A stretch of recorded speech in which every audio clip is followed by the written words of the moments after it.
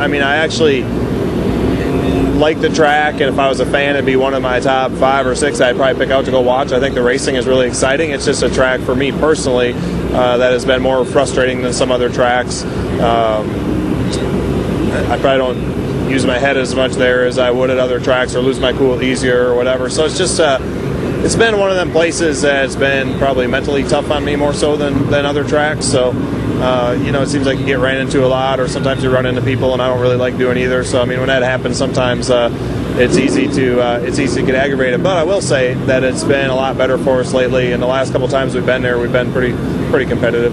I wouldn't say it's my favorite track. I go there with a lot of confidence and enjoying the challenges that track has, and it seems like you know, we seem to get into a rhythm and be able to be very competitive there, no matter what the cars and tires and everything else is. And I hope that continues.